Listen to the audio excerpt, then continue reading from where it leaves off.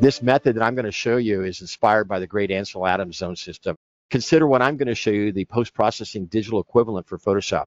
By dividing your image into separate zones of contrast, color, intensity, or brightness, you'll have superior control, performance, and flexibility over how your overall image will look.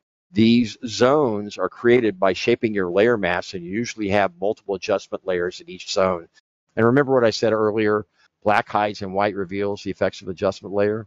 So let's go back to Photoshop, and you can see that the image below is divided into two zones. The sky is the first zone, and then the second zone is everything else. We need to employ zones because the foreground is way too dark, and correcting for the foreground washes out the sky and vice versa. So I'm going to turn all those off and show you what I'm talking about.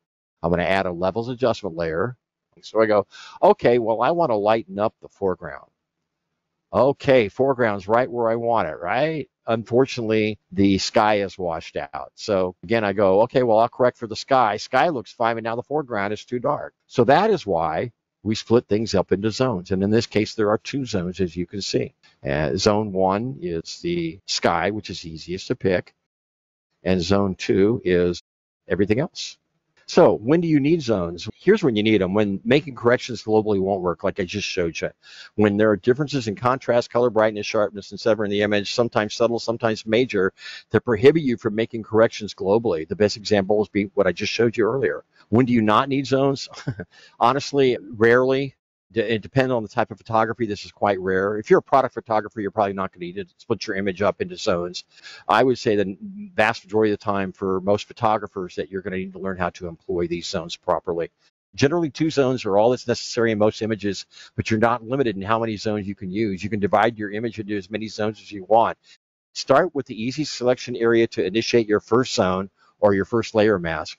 In a landscape, it's usually the sky, and it's important to spend the necessary time creating that initial selection as accurately as possible, because at that point, the second zone is easy to create. You're just going to simply invert the first zone selection. In other words, the second zone will be an exact reversal of the first zone, resulting in less problems with the borders and edges between the zones. I like to remind those that when you first get into building layer masks, to take your time. It's like painting a house. The prep takes most of the time when you're painting your house. It's the sanding, the taping, or whatever. It's not the painting that takes so long. In fact, if you do the proper prep, the painting is easy. It's the same when you're shaping your layer mask in your zones. Avoid problems later. Take the necessary time to get your initial selection right. Everything else should fall into place.